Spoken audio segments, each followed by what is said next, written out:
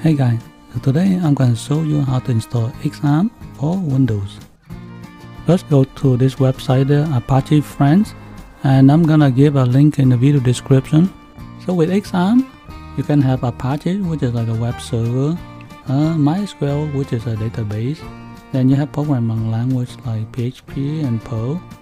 Then you can use it to actually build website like a WordPress that locally on your computer.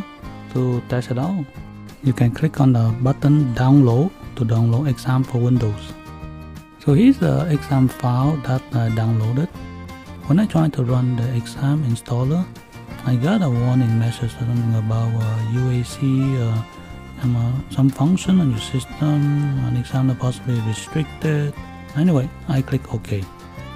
So I'm at Xampp setup, click on next. Here the selected component that's a default, and then I just leave it like that and click on next. Installation folder by default is like a C drive /Xampp. You can also browse and then select a different destination. Now you can select the Xampp language.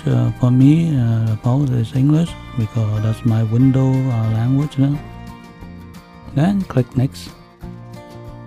So now you do the setup, and it tells you that the Bitnami for Xampp is provide a free installer so they can install like Drupal, Joomla, WordPress, and many other popular open source apps on top of your existing Xampp installation. You will get a Windows security alert. In this case, say Windows Defender firewall blocks some feature of this app, which is Apache HTTP server.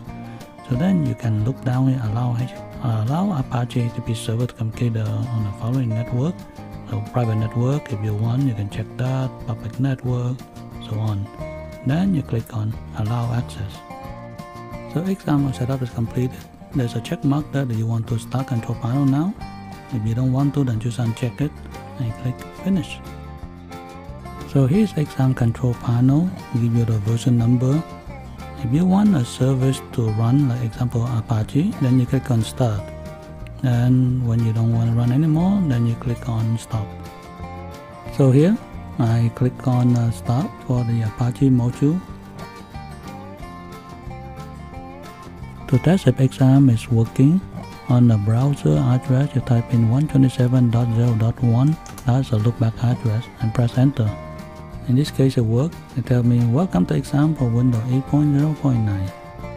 Thank you for watching my video. I hope this tutorial will help you to install Xampp for Windows. Click a like if you like the video, subscribe if you're not subscribed yet, and I'll see you next video. Bye!